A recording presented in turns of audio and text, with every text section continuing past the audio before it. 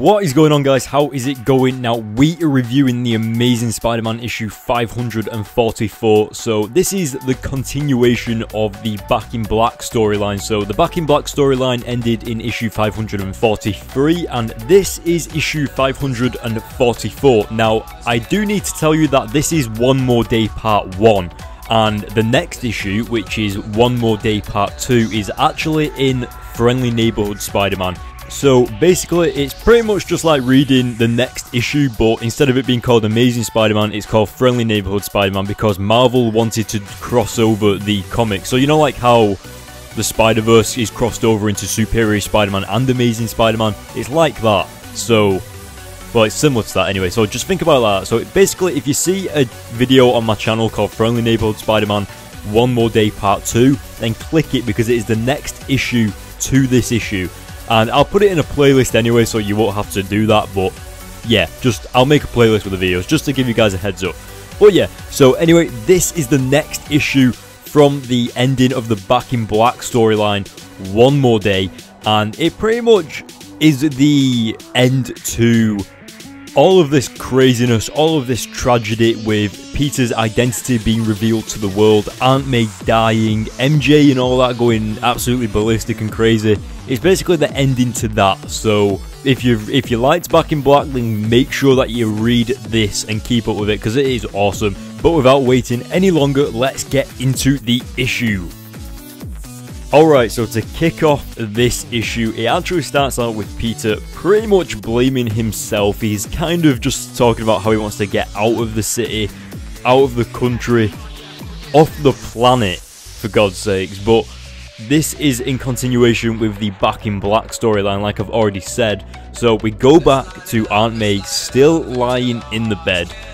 And of course, this is the Amazing Spider-Man One More Day storyline. So pretty much here, they have not got any insurance whatsoever, and if you remember, Aunt May, Peter and MJ aren't really using their real names. They're under Morgan, and I think it's really quite a special moment here because I think this really does show the you know, the problems that Spider-Man has. Like, you have Superman that doesn't really need, he doesn't worry about financial problems and stuff like that, whereas I think this really shows how Spider-Man differentiates from other superheroes because he can't afford to like look after his relatives. But this awesome part with the is it the Doctor? I think it was the Doctor.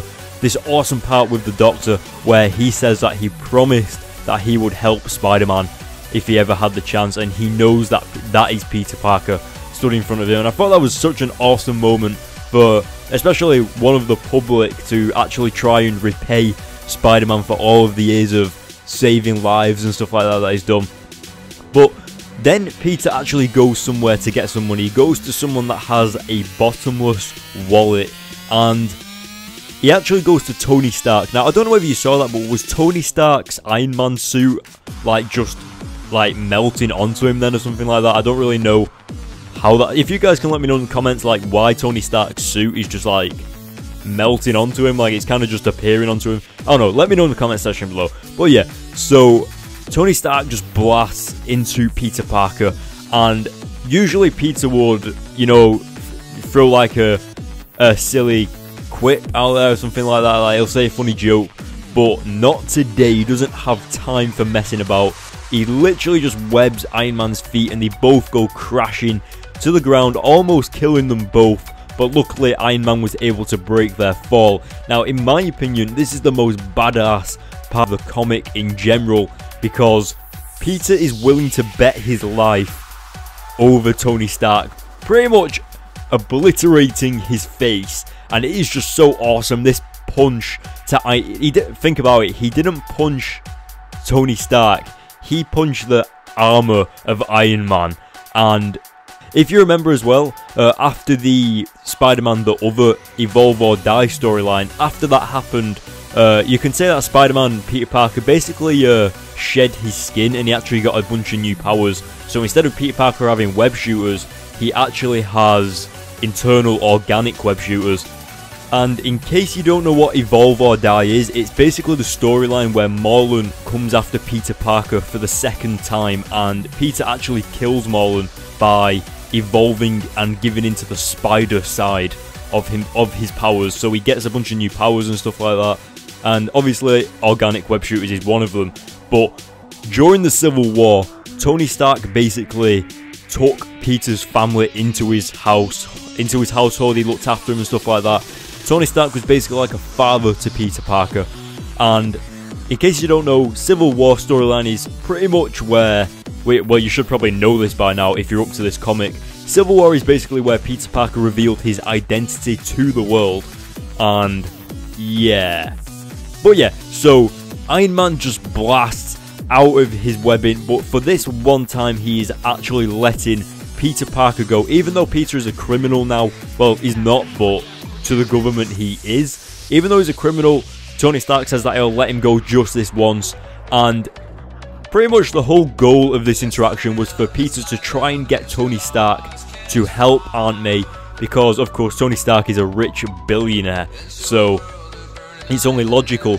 But I think this actually left a bit of guilt on Tony Stark, actually, because when Tony Stark returns to his house, he actually sees a picture of them, like, all together, all MJ and Peter Parker and Aunt May, all happy, and he actually sends Jarvis to the hospital to pretty much just pay for all of Aunt May's care, to have the finest care to make sure she survives. And it's really quite an emotional sort of situation here, because Jarvis actually loved Aunt May, and for him to see her, where he first looks through the window and he actually puts his hand on the window, he turns round to the doctors and just gives them $2 million. And it is like I think it's one of the best parts of the comic as well, in terms of emotional side to things. And even though they've got all this care and stuff like that, the doctor still says that there's still hardly any hope that Aunt May will survive. But Peter says this awesome line where he says, "Maybe not in your world, Doc, but with the people I hang around with, they're a little different." And I thought that was just so awesome, especially the ending as well, where Peter pretty much vows that he's going to find this cure for Aunt May. And that is the end of the issue. And although it's the end of the issue, we do know, and you'll see in the next issue, that Spider-Man is actually going to see the one and only Doctor Strange, the mythical, mystical, magical magician Doctor Strange type of guy. And you might have actually seen Doctor Strange in the news recently, because it has actually been confirmed that Benedict Cumberbatch is actually going to be playing Doctor Strange in the Doctor Strange movie. Now, of course, the Back in Black storyline ended in The Amazing Spider-Man issue 543, and this, what we just reviewed now, is issue 544, One More Day.